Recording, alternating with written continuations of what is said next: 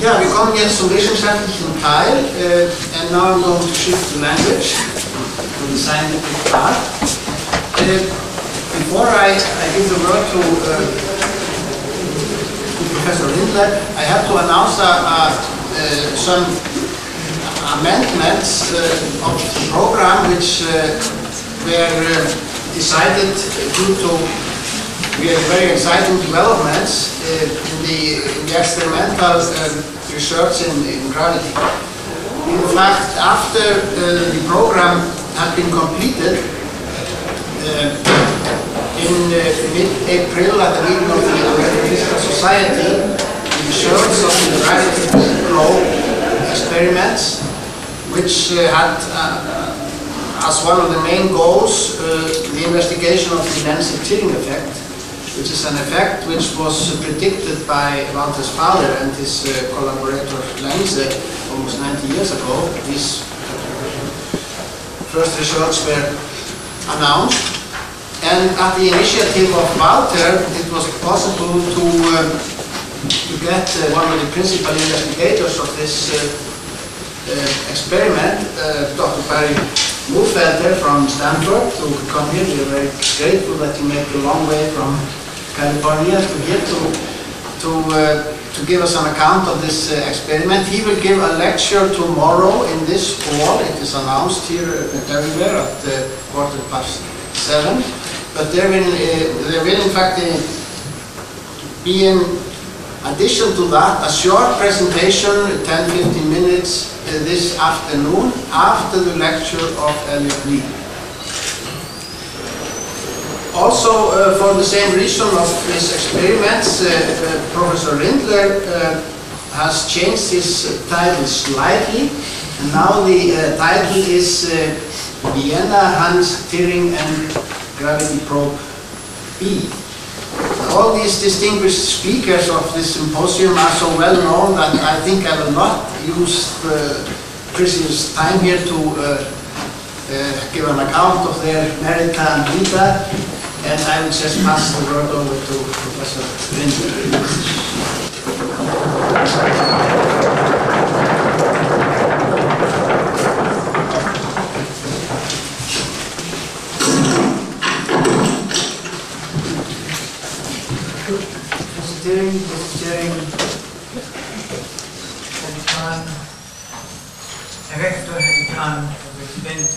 Ladies and gentlemen, Walter Thirring, whose unbelievable 80th birthday we're all here to celebrate.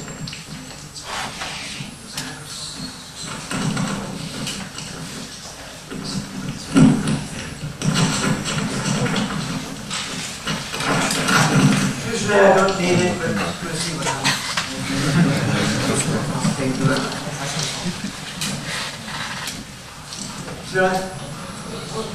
Okay. As I said before, Professor Thirring, whose unbelievable 80th birthday we're here to celebrate today, has done immensely much for physics in Vienna, and his name is familiar to and respected by physicists the world over. And the reasons for that are very clear.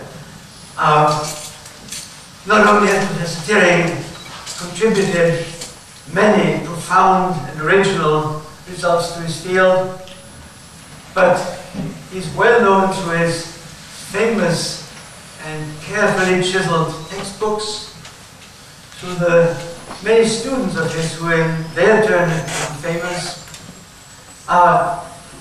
His several years as director of the theory group in CERN,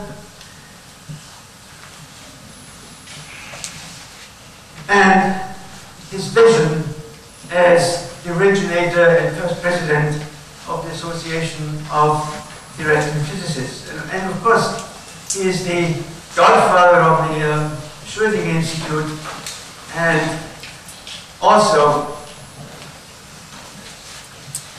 obviously, he has gained innumerable medals and prizes, honorary doctorates, and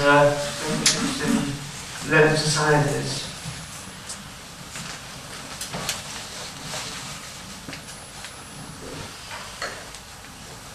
maybe I'll better put my title on the screen.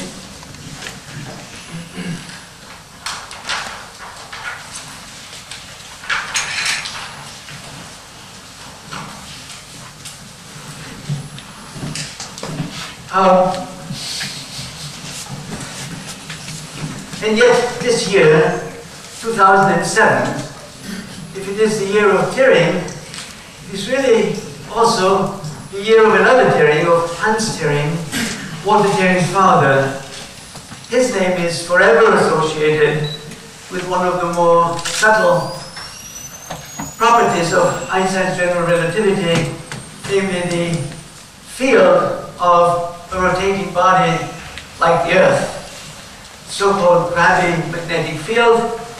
And in fact, for the last 43 years, the American Space Agency, NASA, in collaboration with Stanford University, has spent something approaching $800 million preparing for one of the most ambitious and most elegant and most delicate physics experiments of all time, named Gravity Probe B, which will finally come to fruition this year.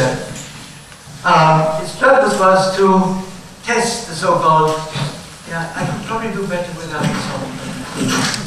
Experiment physics. Thank you. Shall I take it off longer? As I say, NASA has been busy for the last 43 years preparing this enormously delicate experiment, Gravity Probe B, in collaboration with Stanford University and some 3,000 engineers and physicists.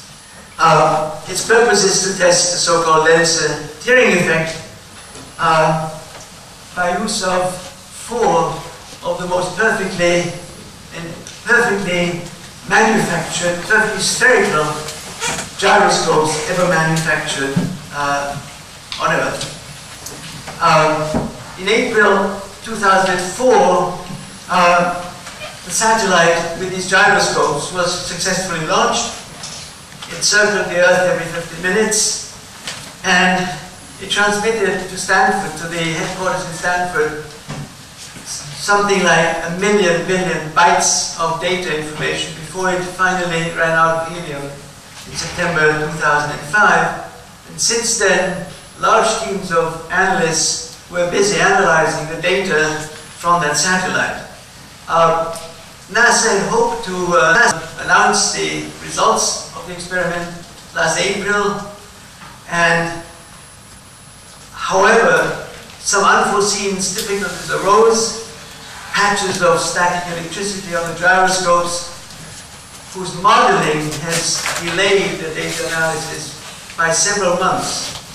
And now the results are promised for December of this year. But nevertheless, they are confidently expected to confirm to unheard of accuracy the so-called Lense-Thirring effect. To return to Hans Thirring. I have a picture of him.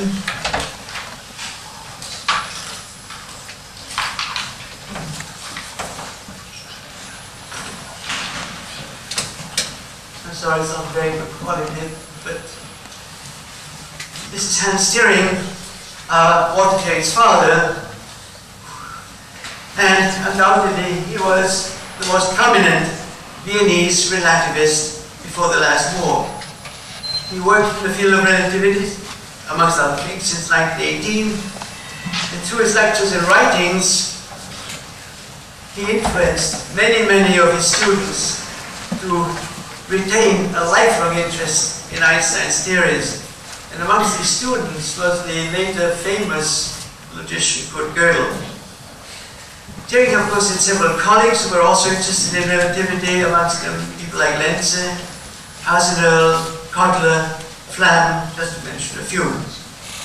And also from Vienna, though from a much earlier generation, was the great Mach, who many years before Einstein referred to himself and his followers as relativists. And he was a great influence on Einstein.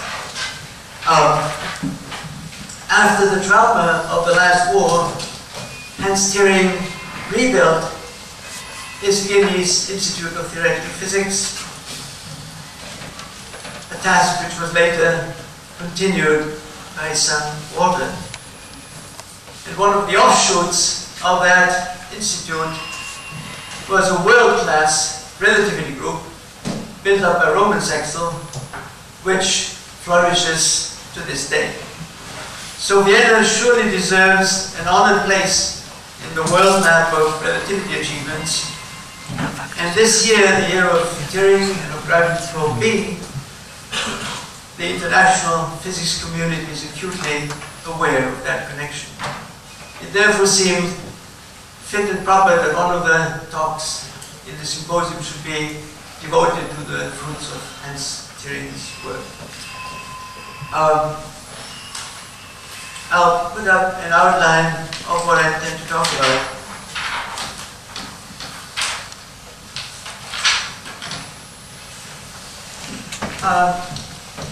At the basis of it all is Mach's principle. And I'll start with that. I'll talk about Mach's principle. I'll talk about the electromagnetic analogy between general relativity and Maxwell. I'll talk about the Lense-Thirring effect derived from this analogy, and then describe gravity flow B.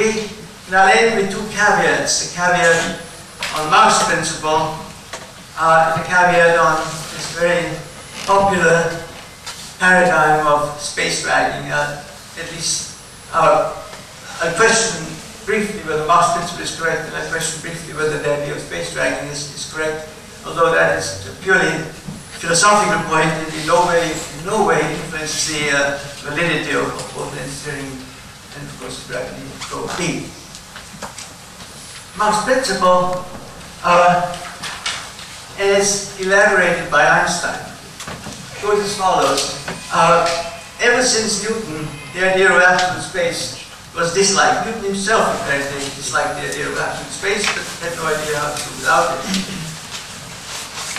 Here's a criticism of absolute space, which Einstein describes in Mach, but the words are in fact Einstein's. Einstein says it goes against the spirit of science to conceive of a thing, absolute space, that acts but cannot be acted on. And once you accept that criticism of absolute space, there are two ways you can go. One is the radical way of Mach to abolish absolute space altogether. Another is the way that Einstein eventually went, and that is to make space influenceable, not absolute. In Einstein's theory, space has become a field, and it is influenced by, but also in return influences matter. However, Mach's principle, once you hear it, it's total abolition of absolute space. Once you hear it, it's very persuasive. It's a very beautiful idea. It's very persuasive. Einstein stuck to it for many, many years. He discarded it eventually. And it's hard once you've swallowed it to let go of it. The people certainly are very attached to Mach's principle, and here is the way it goes. Mach said, and again the words are essentially Einstein's. Mach said space is not a thing at all, as people before had often put it. Space is not a thing. Space is merely the sum total of all the distance relations between matter. The second point is that only the relative motion between particles can possibly have physical significance. The third point is what takes the place of absolute space. The role of absolute space was locally to determine the standard of non-rotation and non-acceleration. According to Mach, that local standard is now provided by some average of the motion and masses in the entire universe. So the substitute for absolute space is some unfortunately unspecified influence of the distant masses, which determine here and now the properties of inertia. Lastly, an example, consider an elastic sphere that spins about its axis very fast and bulges at the equator.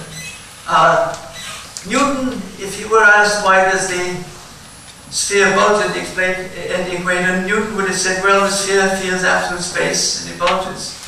Mach would have said the sphere looks around, sees the universe rotate around it, and the rotating universe around the sphere pulls out the equator. So there are two ways of looking at that.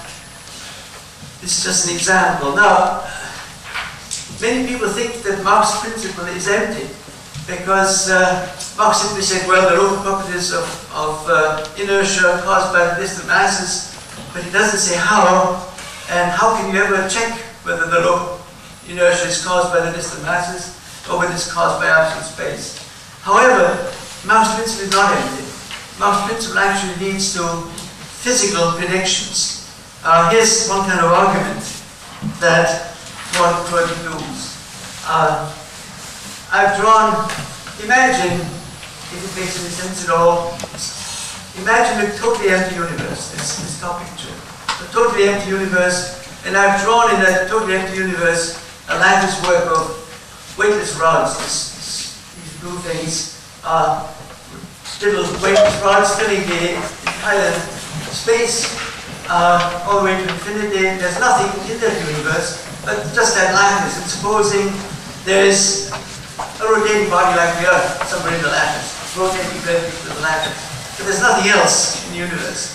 So according to Mach, since there's nothing, no other masses in the universe, if you had a Foucault, so the Earth rotates to this lattice, if you had a Foucault pendulum at the North Pole, or if you had a gyroscope at the North Pole, evidently, since the Earth is now the only standard of matter, that Foucault, the plane of the Foucault pendulum would rotate with the Earth. The axis of a gyroscope would simply go with the Earth. There's no other standard. So they would go around together. And now imagine what happens when you gradually fill the universe, this lattice, just put stuff in, stars and galaxies, just more and more and more stuff. According to Mach, that stuff would take over as the determinant of local inertia, and the more stuff you put there, the Earth of course will keep on rotating. But of course, once you fill the universe completely full, it's the universe that determines the local properties of inertia, and eventually the Foucault pendulum would just, the plane of the Foucault pendulum would just be at rest relative to this distant universe. However, as you can see, as you add more and more mass, it would slow the precession of the Foucault pendulum. Say that you're looking down on the Earth at the North Pole. As you put more and more mass in, it would slow down the precession of the gyroscope. Eventually it would stop it altogether, but it wouldn't ever quite totally succeed in stopping it. There would always be a slight remnant of the influence of the Earth. So in other words, even once the whole universe is placed on that lattice, and the Earth now rotates relative to the universe, the Foucault pendulum, the plane of the Foucault pendulum, would be slightly, I've drawn a little area, the Earth rotates as before, but now the plane of the Foucault pendulum is slightly dragged by the Earth. There's another, you can generalize this kind of an effect. For example, if before you, instead of putting a Foucault pendulum on the Earth, you took a satellite circling the Earth, say in polar orbit, then the rotation of the Earth, again, before you put the universe in, the plane of that polar orbit would be locked to the Earth. But as you put more and more universe in it, the plane of the polar orbit, the plane of the orbit of the satellite would come to rest relative to the universe, but the Earth would still drag it with it very, very slightly. And that is in fact the Lense-Thirring effect. Lense-Thirring in 1918 worked out precisely orbits of particles that go around a rotating body like the Earth, and they found that the rotation of the Earth drags the plane of the orbit along with it. There's another effect in exactly the same way you can prove it from Mach's principle, that if you had, instead of a solid ball, if you had a hollow shell, and the hollow shell rotates in the universe, and you had a gyroscope at the center of that hollow shell, then the gyroscope again, at first before the universe was there, the gyroscope would be in lockstep with the shell, but then as you have more and more universe, there'll still be a slight remnant of the influence of that rotating shell, and the rotating shell would slightly drag the gyroscope in the center in spite of the universe out there with it. And that in fact was found by Lense-Thirring earlier than the Lense-Thirring effect. Inside the hollow shell, there was a Thirring effect in 1918, just before the Lense-Thirring paper there. Interestingly enough, this is rather amazing. Einstein, as I said before, Einstein was very taken with Mach's principle. In fact, for a long time he hoped that although Mach never specified how the universe is supposed to cause inertia, Einstein hoped very much that his general relativity would be the tool that tells how the distant masses determine inertia. And now, this is now 1913. Einstein writes to Mach. Already that's 2 years before he finally invented general relativity. But already in 1913 he had a vision of, he had some idea of how general relativity was going to be, and he knew that these effects would exist. This is a letter that Einstein wrote in 1913 to Mach, for whom he had an enormous respect. He says, in these days you have probably received my paper, and then at the bottom he says he hopes that his theory will be verified, and he says at the bottom, then if indeed my general relativity does get verified, dann erfahren wir geniale Untersuchungen über die Grundlagen der Mechanik, then your brilliant investigations about the principle of mechanics will be finally verified, validated. And he glens in it there, will be brilliantly validated. And then he goes on and in fact discusses this. He foresees this Thirring problem. He has a rotating shell, that's all in the letter of 1913. And already Einstein knows that if you have a rotating shell, then inside that rotating shell, the gyroscope actually talks about a football pendulum inside there. The plane of the football pendulum, the Abelianist pendulums get mitgenommen drag. So Einstein was in fact the first one who used this word drag. Eventually, I'd like to come back to that idea of dragging. It's an unfortunate idea, but again, once you've seen it, once you've heard it, it's so persuasive that you can't ignore it. But what's amazing is that this was done in 1913. Mach was old by that time. Mach, I think, was something like 76 years old, and apparently never replied to Einstein. It must have been rather sad, because Einstein was enormously proud of having produced this result. Let me just talk very briefly about general relativity. Einstein, as I said, was enormously influenced by Mach's principle, and at first his theory seemed to validate many of the ideas that Mach had. I've written down here some differences between Einstein and Newton on the one hand and Maxwell on the other hand. In Newton's theory, the gravitational field is produced simply by the matter density. The density, whether the Earth rotates or not, the density of the matter, density of the Earth here, immediately determines the field out there, and whether the Earth rotates or not makes no difference whatsoever. Just the fact that there's mass here, that determines the field out here in Newton's theory. In other words, the density rho is the only source of the gravitational field. In Einstein's theory, it's quite different. In Einstein's theory, there are 16 components to the source of the gravitational field. The source of the gravitational field is the so-called energy tensor of matter, which contains in one corner of it, it's actually symmetric, and so there are really only 10 independent components of this tensor.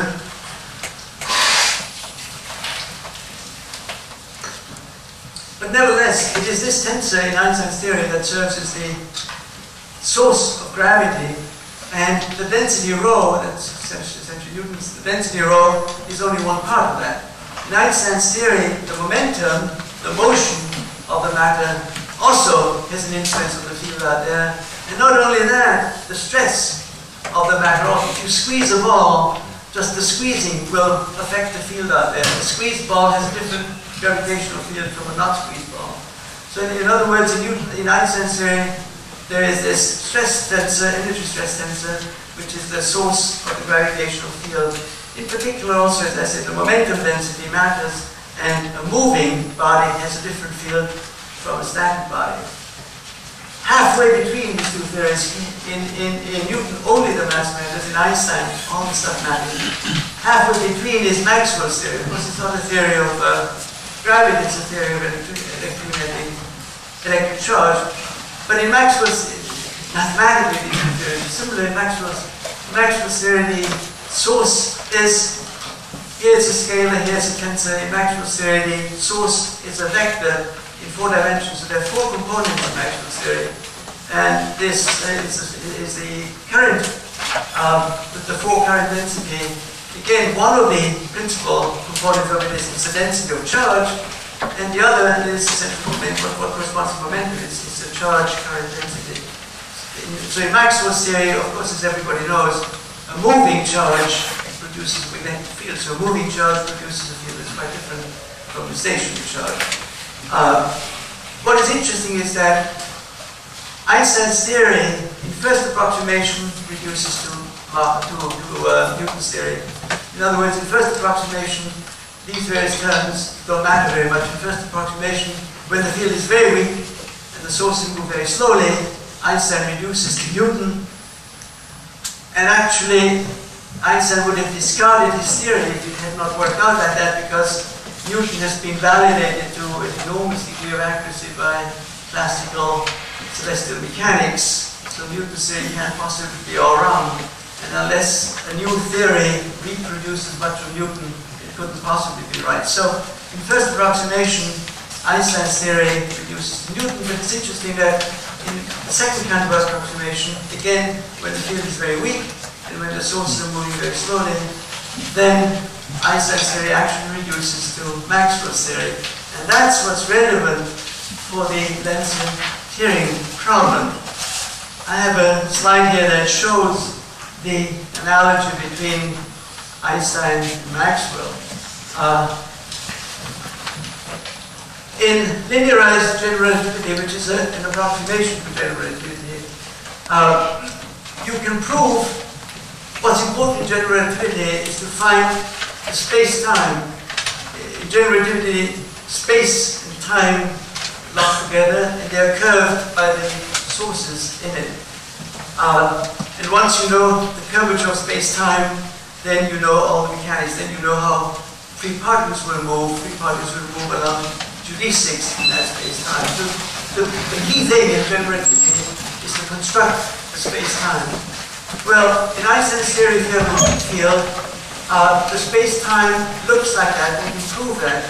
It looks actually rather like Minkowski space in special relativity. If these factors here, there's a 1 plus 2 phi here, and there's a 1 minus 2 phi, and there's a w here, but this phi is enormously small, and the w is enormously small. So this first factor is almost 1, and the second factor is almost 1, and this middle factor is almost not there. And if that is the case, then the metric reads dt squared minus dx dy squared dc squared, which is the metric of special relativity. The presence of weak sources changes that Minkowski metric slightly, and now you get 2 things in here, a so-called scalar potential phi, which multiplies these terms, and a vector potential wi, where in fact, and this is the interesting thing, where in fact the scalar potential is given by a formula like this, which is very reminiscent of the, of course, of the Newtonian formula, also of the Maxwellian formula for the scalar potential, except there's a minus sign. There's a scalar potential that enters into this metric, defined by a potential that looks exactly like Maxwell's scalar potential. Here is formed in terms of electric charge, here is formed in terms of mass density, but it's the same. The minus sign is very easily explainable because gravity is attractive and electricity, electrostatics is repulsive. So there's a minus sign, there's a plus sign here. Then there's this W, it's called the vector potential in Einstein's theory. It's given by this formula here. And that's a vector now, so that's momentum density here. And the vector potential is formed in this way.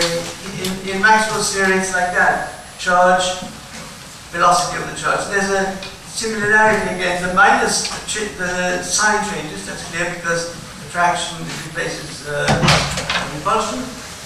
The 4 can't be explained in a trivial way. The 4 comes from the field equation. But anyway, you have a metric, and in the metric there's a scalar potential and a vector potential, and this is how they're defined. So this is very analogous to Maxwell, and once you have the metric, you can work out the geodesics in the metric, and you find something else that's nice. you now have, essentially, as I said before, it's almost Minkowski space. You can think of it as essentially flat space. And in that flat space, as the free particle moves, this is how it moves. The acceleration of a free particle in that lattice turns out to be given by this formula, which is very, very analogous to the Lorentz force in Maxwell's theory. The Lorentz force in Maxwell's theory shows how a charge that moves straight is pushed sideways by the magnetic field. E cross B, V is the velocity of the particle, B is the magnetic field, and the acceleration, if there's a magnetic field, in electromagnetism, the particle is pushed sideways by the magnetic field. Interestingly enough, the same thing happens in general relativity. This is the acceleration relative to this Grayband Minkowskian lattice. Maxwell has a charge divided by mass. Einstein has a gravitational charge divided by gravitational mass. In other words, gravitational mass divided by inertial mass. And they are the same in Newton's theory by some miracle. And since they're the same, that thing goes out altogether. And so you have no coefficient in front of this expression. But anyway, E, if you look at the judicial equations, you find the acceleration is that, where in fact E, just as in Maxwell's theory, is the gradient minus gradient of phi, B is the curve of W. So there's this, the analogy between Maxwell and Einstein for weak fields persists down to that level. Here's an example. An example of using that analogy. A rotating ball, there's a rotating ball of charge at the top, and in Maxwell's theory it's very easy. So you have a ball of radius r, total charge q, it's rotating about an axis with an angular velocity omega, and you're interested in what's the field out here at vector distance little r from the center. And well, obviously for those people who know, obviously the potential is q over r, and that's the scalar potential, and the vector potential is given by this very well-known formula. That's the vector potential of a rotating ball in Maxwell's theory. And once you know that, you immediately translate into general relativity. You don't have to start from scratch. You simply rotate this. We know we need a minus sign there, so, and charge becomes mass. So the total charge of the ball is now replaced by the total mass. And you have the same kind of function with a minus sign. And again, the gravitational vector potential is gotten from the vector potential of Maxwell by putting a -4 in front, as we've learned before. And so you get this corresponding thing here. But of course, in general relativity, charge is replaced by mass. And if you replace this charge by mass here, you find something that's actually the moment of inertia of the ball. And so it turns out that this W has something to do with the moment of inertia of the ball, and then the same omega cross R as in anyway. So here you have, quite easily, simply by that analogy, you have the phi and the W that you need to put into the metric, and you plug that into the metric that we had before, and you get this metric. And that's precisely the metric, in other words, the form of space-time around the rotating ball of matter. This is precisely the form of the metric that Lense-Thirring obtained in 1918. Of course, he didn't know it then, but Roy Kerr in 1963 actually discovered the exact metric around the, well, probably the exact metric around the rotating black hole anyway. So one thinks it's essentially the metric around any rotating body, and so what Lense-Thirring in fact discovered was a linearized version of the 1963 Kerr metric. So they already had that in 1918. And they used this metric to do the rest of their work. It's interesting, Hans Thirring knew about this electromagnetic analogy. In fact, he published a paper later about this electromagnetic analogy. But Lense-Thirring did not derive their metric in this way, but they actually went the hard way via the Einstein field equations. Let me talk briefly about the meaning of the so-called gravity electric field and the gravity magnetic field, these analogs of the Maxwellian concepts. Supposing we have we're now in approximative flat space. In a very weak field, the the space-time is essentially flat, it's essentially Minkowski, so I've drawn it in a slightly curved way. So we're sitting in this slightly curved lattice, and what's the meaning of E and B? Well, suppose I sit at one point in the lattice, the meaning of E is very clear. E is minus, by definition, E is minus the gradient of phi, and that, of course, we know what phi is, and we know from Newton's theory that it's a gravitational field. So E, this gravi-electric field, is simply the gravitational field at that point. But then there's also the B field, the gravi-magnetic B field at any point in the lattice, and then there's this gravi-Lorentz force. So if the particle, even this now is gravitation, not electricity, but even in gravitation, the particle goes straight, it gets pushed sideways by the gravi-magnetic field. So the first interpretation of the gravi-magnetic field B is that it pushes the particle sideways. Now, in classical mechanics, we know forces that push things sideways.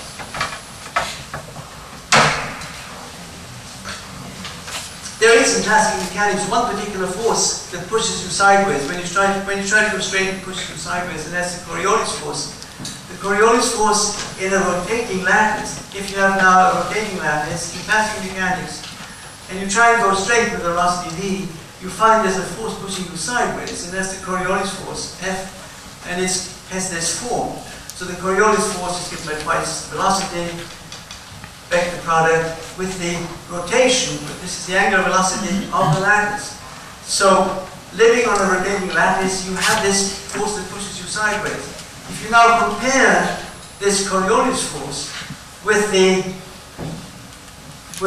gravi-Lorentz force up here, you find, in fact, what this B field really represents is the rotation of your lattice. So that's another interpretation of the B field. It pushes you sideways precisely because your lattice is rotating.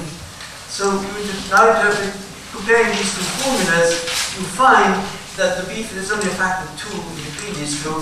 So the B field is essentially the same as the omega of rotating lattice. So B is actually twice the angular velocity of the lattice locally, or, of course, if the lattice, in classical mechanics, if the lattice rotates, that means it rotates relative to inertial space at that point. And the inertial space is fixed by a gyroscope. So if you have a gyroscope sitting in a lattice, this omega measures the rotation of the lattice relative to the gyroscope. So if omega is the rotation of the lattice relative to the gyroscope, minus omega is the rotation of the gyroscope relative to the lattice. So another way of putting it is to say that if you put a gyroscope in your lattice, and that's very, very important, that's the key idea of this entire Lense-Thirring and the Thirring effect, that if you put a gyroscope in your lattice, then the gyroscope actually precesses, and the precession angular velocity of the gyroscope is simply related to that B field in this way, that the gyro velocity, angular velocity, is minus a half the B field. There's another way of getting that, but I won't actually go into that. The main thing is to realize this second significance of the B field as a rotation of either the gyroscope relative to the lattice or the rotation of the lattice relative to the gyroscope with minus half. Once you know that, it's interesting to look at the field, the gravi-electric and gravi-magnetic field around the rotating body. And previously I wrote down the Maxwell formulas for the potential. Now here are the Maxwell formulas. This is just the Maxwell formula. I have a rotating ball of charge, total charge Q, radius R, angular velocity little omega, and a position vector R. I want to find the field out here. Well, in Maxwell's theory, one knows that the B field of such a rotating ball is given by that. And then I can simply translate that directly to gravitation, weak gravitation. And as before, I simply multiply the Maxwell expression by -4. So there's the Maxwell expression, and I replace, of course, charge by mass. So it now becomes the gravi-magnetic field around the rotating ball. Now M would be the mass of the ball. It takes the place of the charge of the ball. And it's given by this thing, and again there's a relation between the m(r) squared and the moment of inertia of the ball. So you find that the gravi-magnetic field of a rotating ball is very much the pattern is very much the same as the magnetic field of rotating ball of charge. Now, the magnetic field of rotating ball of charge, if the ball rotates this way, the magnetic field lines come out at the top. The gravity magnetic field lines come in because there's a minus sign. So this is the pattern of the gravity magnetic field around the rotating ball. This is the gravity magnetic field that comes in at the top, goes out at the bottom, and then there's these loops at the side. And actually, Lense-Thirring didn't talk about gyroscopes in the field. Lense-Thirring were particularly interested in what happens if you have a rotating ball and you have planets or whatever orbiting around the thing at the center. It was Schiff, I think, for the first time, because in 1960 people had developed enormously accurate gyroscopes, and Schiff was working with those gyroscopes at Stanford, and he realized that this work of Lense-Thirring could really be interpreted nicely in terms of gyroscopes. So if you think a rotating ball surrounded by a lattice, and you put gyroscopes anywhere, then the gyroscope rotates, as we said before, the gyroscope rotation anyway in this field is simply minus a half the B field. And so placing a gyroscope anywhere in the field of a rotating ball, you know by how much the gyroscope will actually precess. And as I say, the way of getting it is rather easy by that electromagnetic analogy. Here are some gyroscopes around a rotating Earth.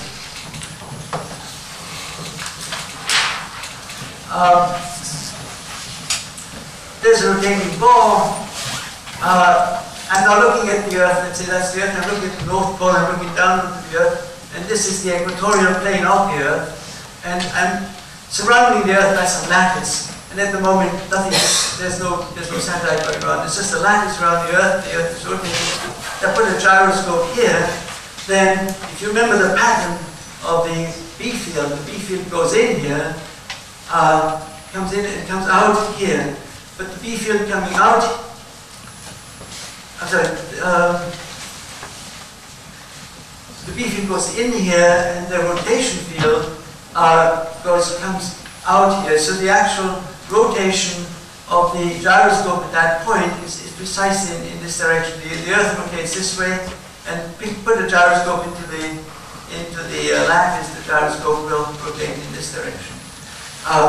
Now, instead of putting a gyroscope in the lattice, which you can't really do if you have the Earth, it would be nice if you had a huge lattice around the Earth, and you could actually put a gyroscope at rest in that lattice, which you can't do. So what you can do is you have that gyroscope in a satellite and have it circle the Earth, say in the equatorial plane. Then everywhere in the equatorial plane, of course, the B field is the same, and therefore the precession of the gyroscope is the same, and you simply add it up. The motion of it in a linearized theory, you can simply add things up, so by the time the gyroscope comes around, it would have precessed by a certain amount, which is just the time it took to get around this omega. However, there's a complication. In general relativity, if you send a particle, a gyroscope, around an orbit, around any ball whatsoever, do you have another?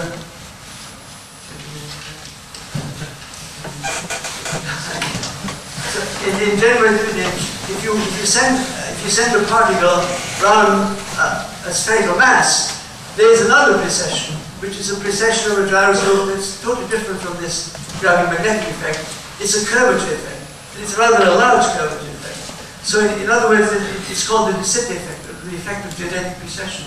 Any orbit, whether this thing in the center rotates or not, any gyroscope that orbits a spherical mass precesses in a certain way, and the precession actually, this de Sitter precession, or the geodetic precession, is much larger than the Lense-Thirring precession. It's about 100 times larger.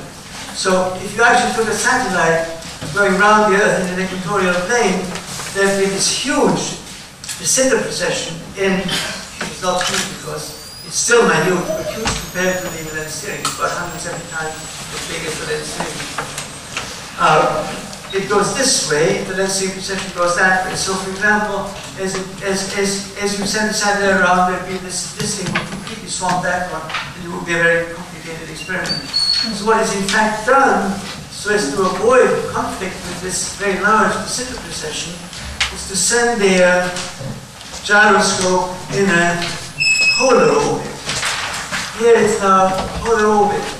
It makes the physics a lot easier, it makes the mathematics even harder. Because if you send a gyroscope in a polar orbit, then the B field is in the polar orbit, because the strength of the B field is the same anywhere in the equatorial plane, and so you can simply add it up. If you send a gyroscope in a polar orbit around the rotating body, the B field changes. This is actually now minus the B field, this is the omega field, the field of precession of the gyroscope.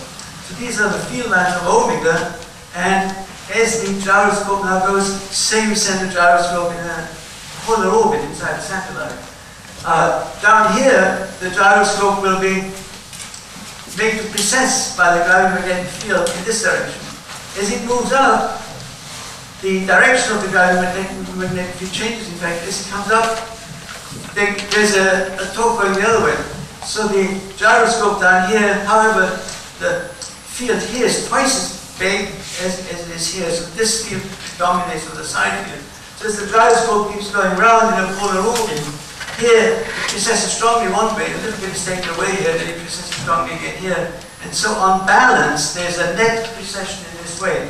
It's smaller than if you actually send the gyroscope in equatorial orbit, but it has a great advantage that here, if you send the gyroscope in polar orbit, here the precession is about an axis at right angles to the, the axis of precession is of course in the direction of the axis of the Earth's axis. So the gyroscope precesses about an axis like this, which lies, as I said, parallel to the axis of the Earth, whereas the de Sitter precession is in a direction at right angles to it. So the de Sitter precession is about an axis like this, the Lense-Thirring precession is about an axis like this, and the two are very easily separable.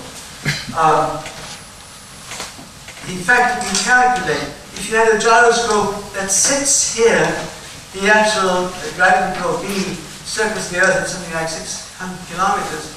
If you had a gyroscope sitting out here in a lattice, it would precess by 165 this is incidentally a very important unit that is used, milliarc seconds per year. An arc second, or it is a very small measure of angle. A milliarc second is enormously small. In fact, since all these measurements are done in milliarc seconds, I thought I would just tell you how, and the gravity probe B aims to be accurate to a milliarc second. It aims to measure these angles of precession of a gyroscope to within a milliarc second. Now, milliarc second, if you take a human hair, how far away does a human hair have to go from you so that its angle is a milliarc second? The answer is 20 kilometers. So you take a human hair, 20 kilometers, that's an angle of 1 milliarc second, so that's the accuracy to which gravity probe works. And it's proven that you can work to that accuracy. Well, in terms of these milliarc seconds, if you had a gyroscope that's actually fixed here, it would precess 165 milliarc seconds per year. That would be an optimal position if you could sort of fix it above the ball there, but you can't. If you fixed it in the equatorial plane, it would rotate the other way, but the gravity-magnetic field here is weaker. So here, it would only precess 82 milliarc seconds per year in the other direction. If you orbit it in a polar orbit, as I said, you have to integrate it. Down here you get a big precession, down here you get a smaller one in the opposite direction. When you integrate it, the integral comes about 41 or roughly 40 milliarc seconds per year. So the Lense-Thirring precession would be 40 milliarc seconds per year, and there is of course also a de Sitter precession, which is about 170 times bigger than that, 7,000 milliarc seconds per year.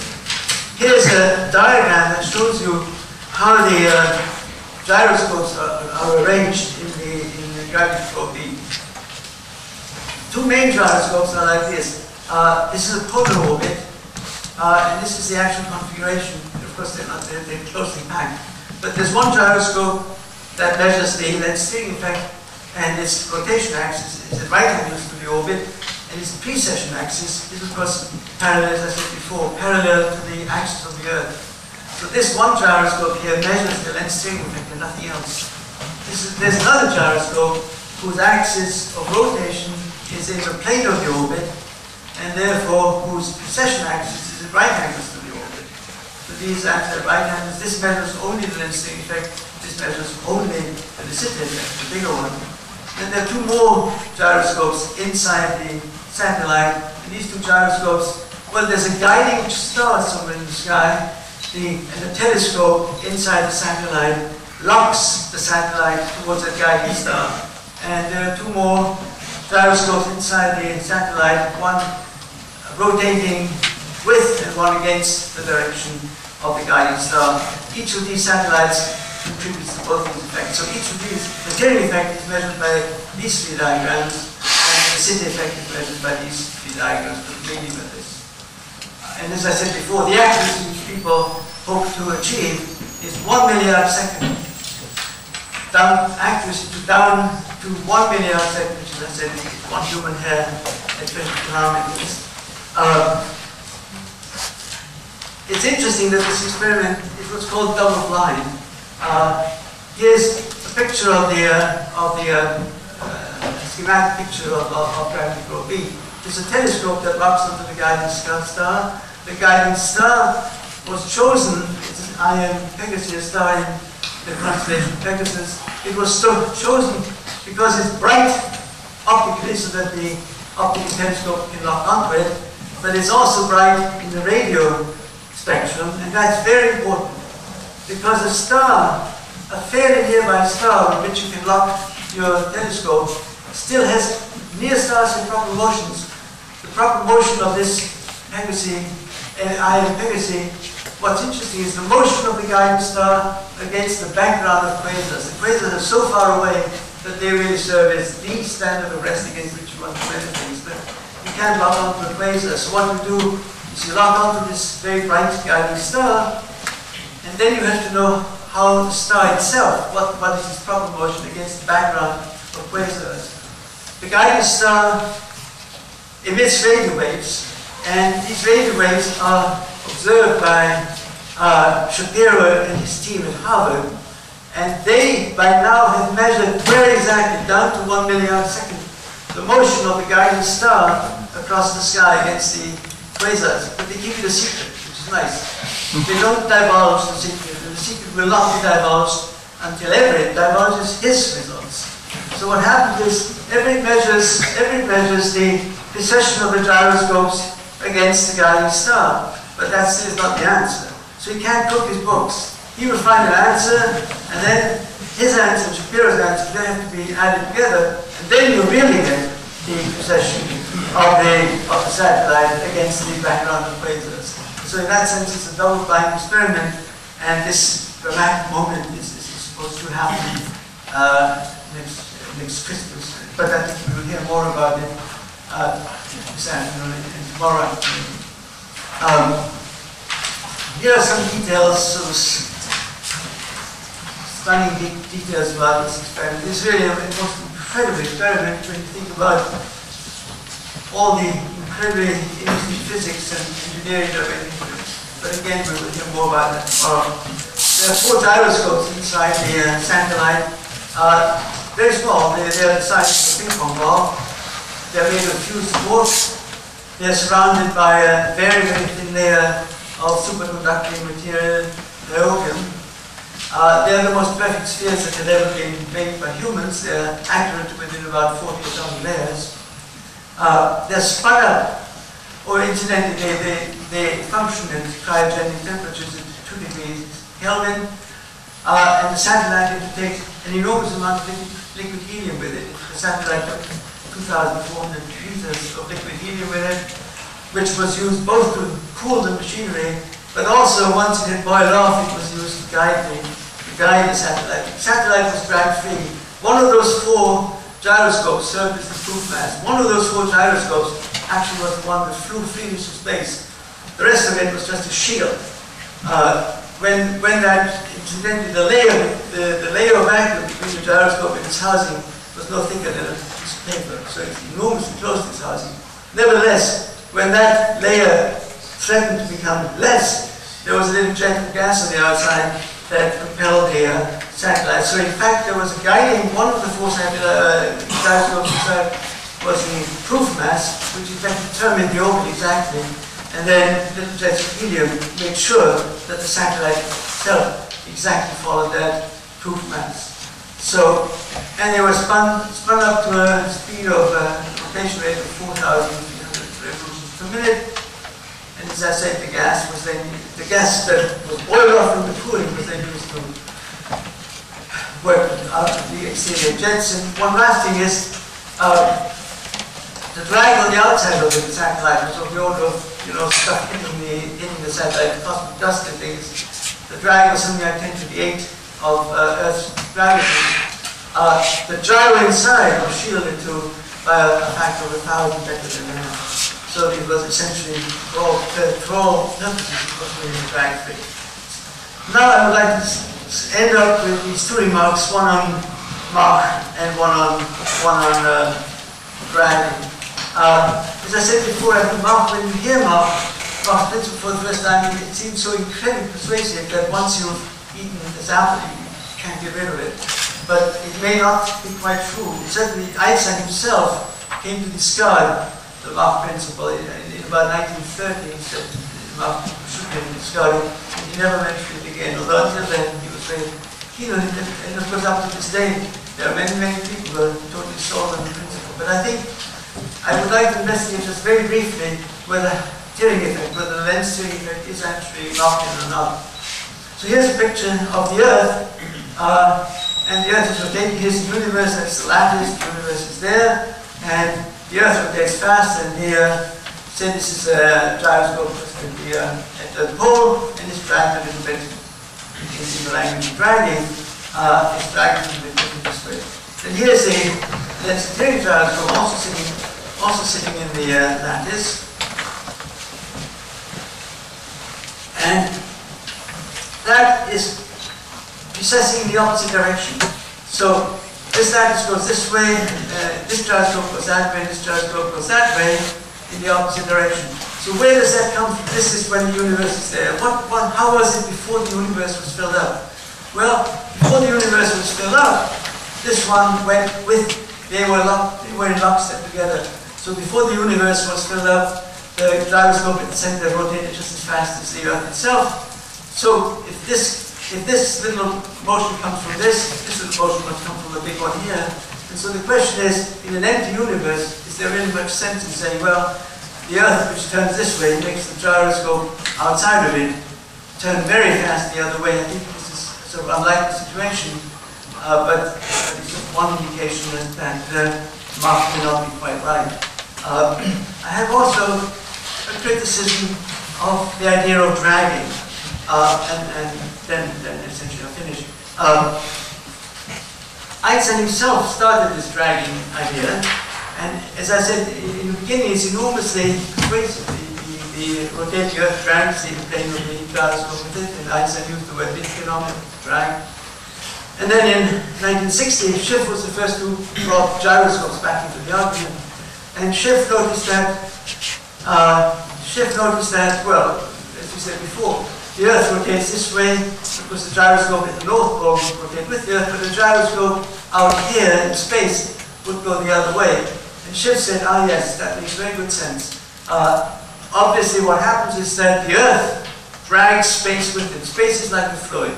Space is just like a fluid, so the Earth drags this fluid or space with it, and because of one thing or another, it drags the space very fast near its surface, and then it gets slower and slower and slower.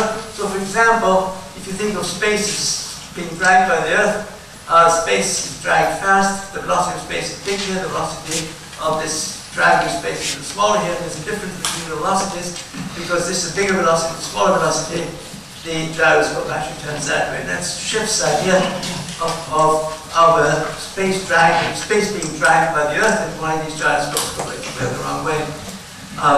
You can find out quite easily how how the pattern of flow, of fluid flow, is to be in this space around the Earth. How does the fluid flow? Well, we know that the rotation of the gyroscope is given by this, and you can work out exactly what the fluid flow has to be.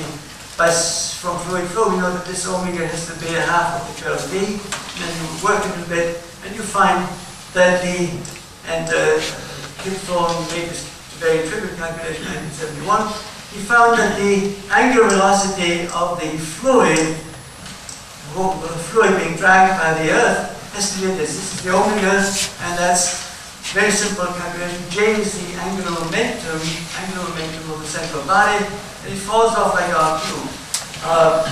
So Yngvason said, this is the flow I need around the Earth in order to give it precisely the Lense-Thirring precession here. And he said, ah yes, that makes very good sense. And the first calculation he did is to take an infalling geodesic.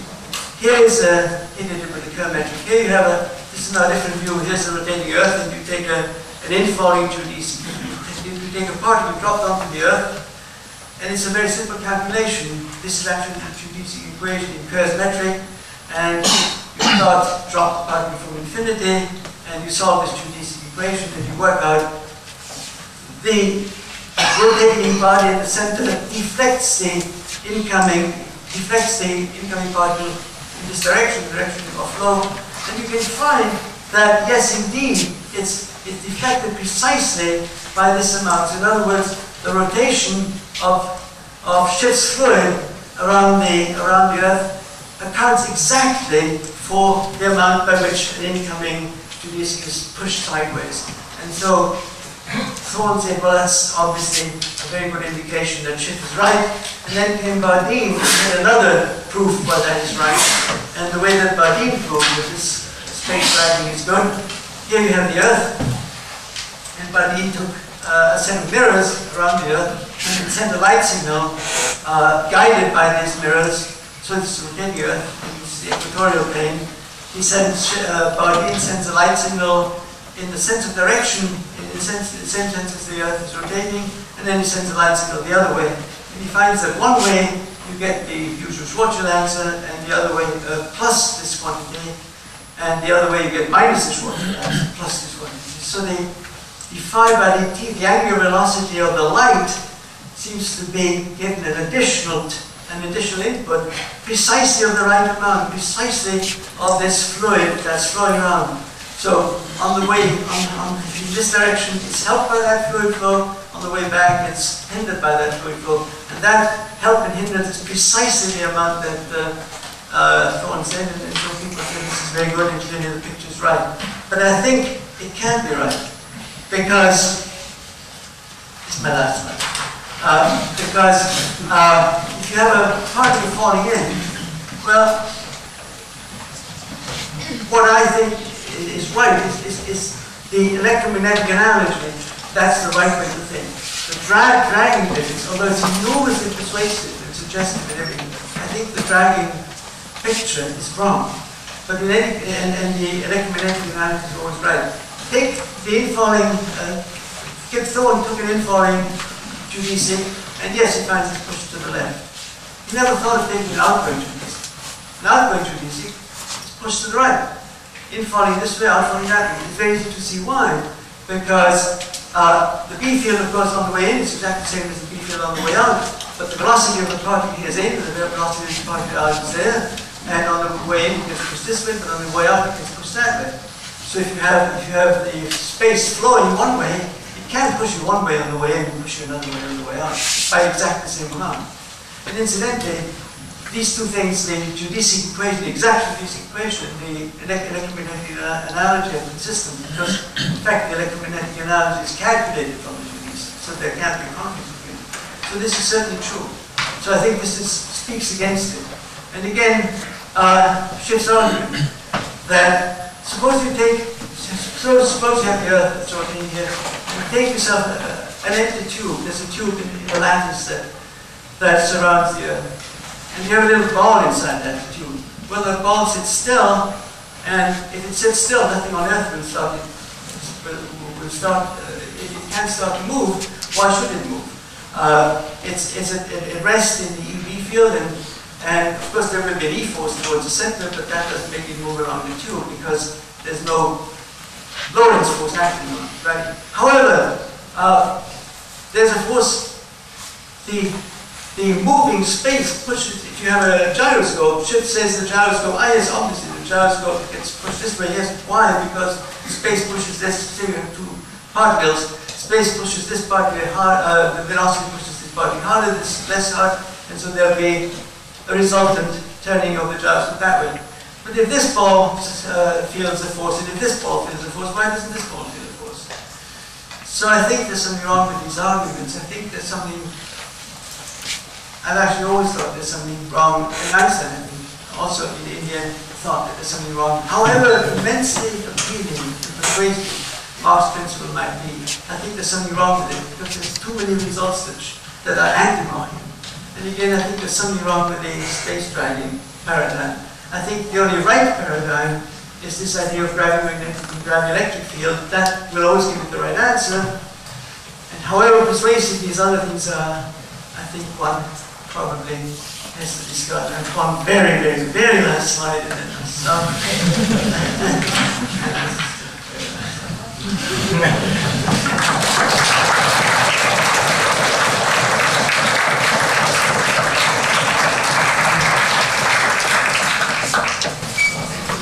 sorry, lecture. We are slightly behind schedule, but maybe if there is a pressing question,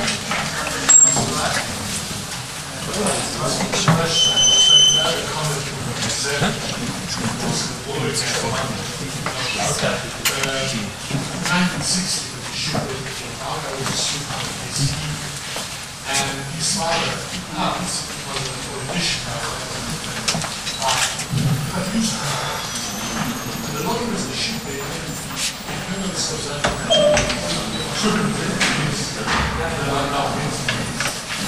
he suggested to Russia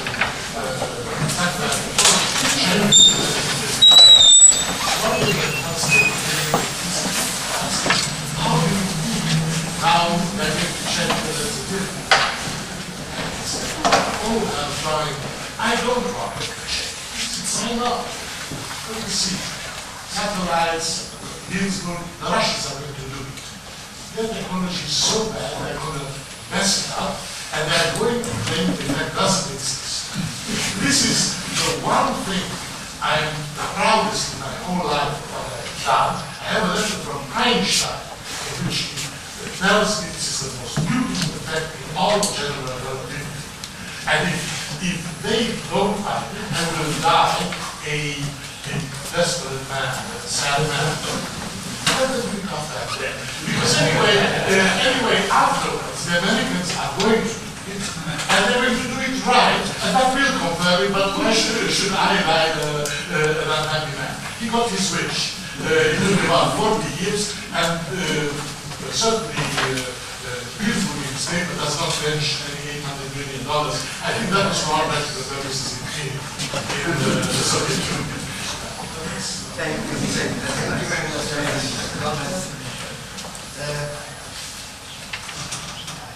Okay, so Anton? Just one question or remark. There's something like a precursor of Mach. Isn't Leibniz? Leibniz criticized the idea of absolute space very much. He called it something like an idol of some Englishman. Leibniz actually said that space and time are just a way of perceiving relations between objects or between substances. Yes, and I think the criticism of absolute space started almost immediately after Newton, and Newton himself didn't like it. Bishop Berkeley was a well-known critic of absolute space. But then it seems that that is too radical a picture, that in fact in Einstein's view, there is such a thing as space-time, and it's a field, and the field acts, is acted upon by matter, and it's something, and its total evolution seems to be too radical. Okay. Okay, so thank you very much again.